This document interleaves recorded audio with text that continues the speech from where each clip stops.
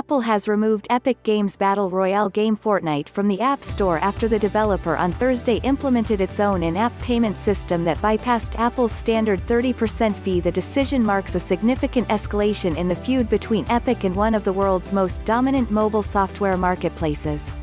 It also comes at an especially fraught time for Apple as the iPhone maker navigates antitrust concerns over its operation of the App Store and the rules it imposes on certain developers.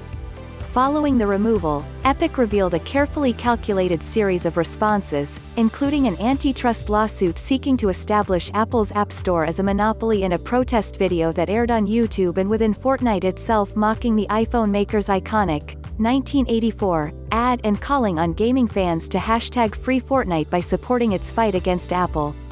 Apple said in a statement to The Verge that it plans to work with Epic to resolve these violations, but that it has no intention to create a special arrangement for the company.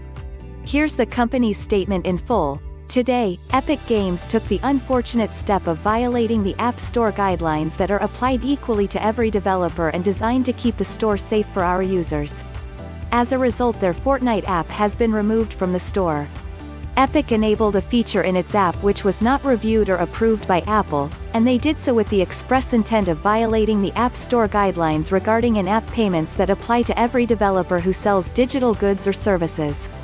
Epic has had apps on the App Store for a decade, and have benefited from the App Store ecosystem, including its tools, testing, and distribution that Apple provides to all developers.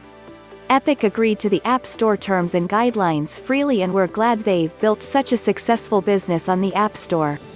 The fact that their business interests now lead them to push for a special arrangement does not change the fact that these guidelines create a level playing field for all developers and make the store safe for all users. We will make every effort to work with Epic to resolve these violations so they can return Fortnite to the App Store. Epic implemented its own payment system in the Android version of Fortnite as well, leading Google to take similar action and remove the game from the Play Store. Android users, however, can still download Fortnite using Epic's own app launcher, which it distributes independently through any mobile web browser. The open Android ecosystem lets developers distribute apps through multiple app stores. For game developers who choose to use the Play Store, we have consistent policies that are fair to developers and keep the store safe for users, a Google spokesperson tells The Verge. While Fortnite remains available on Android, we can no longer make it available on Play because it violates our policies.